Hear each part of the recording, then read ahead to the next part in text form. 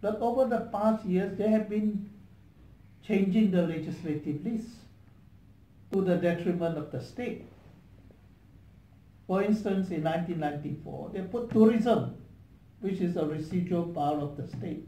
We formed our tourism ministry long before they have one. And they put tourism in the federal list. So only federal can deal with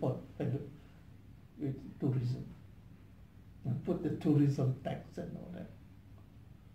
Environment, they passed the EQA, even though environment in 74 was still a residual power of the state.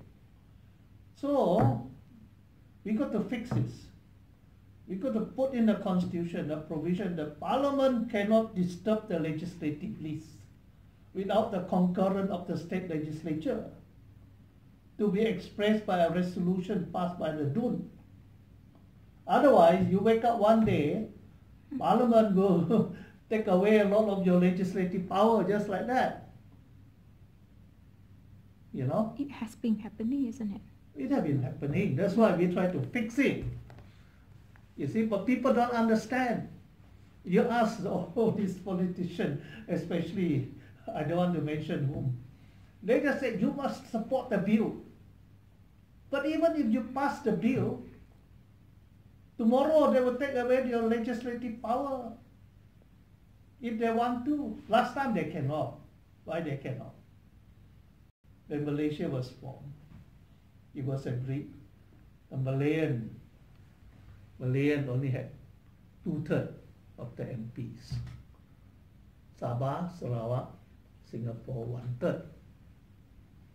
So the Malayan cannot amend the constitution without us.